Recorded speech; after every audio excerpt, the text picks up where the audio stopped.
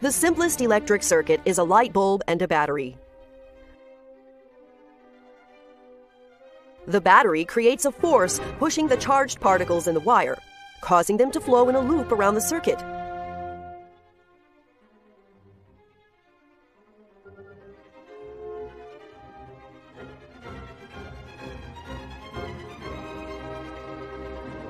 The number of charged particles that pass by each second is what we refer to as the current.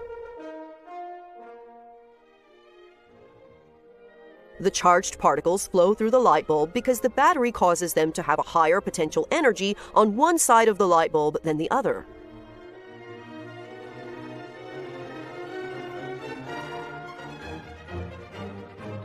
This is similar to how objects at higher elevations have a higher gravitational potential energy.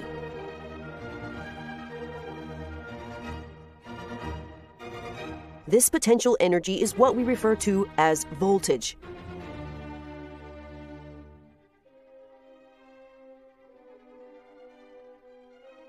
If we visualize the potential energy as boxes that are attached to the charged particles, then we will see that this energy is converted into light as the particles pass through the bulb.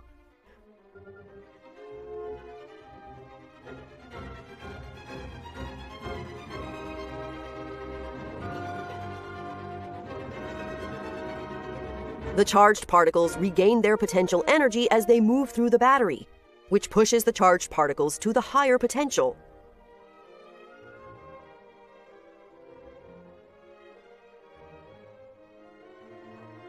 When the energy inside the battery is depleted, the battery will no longer be able to create this potential energy, which we call voltage.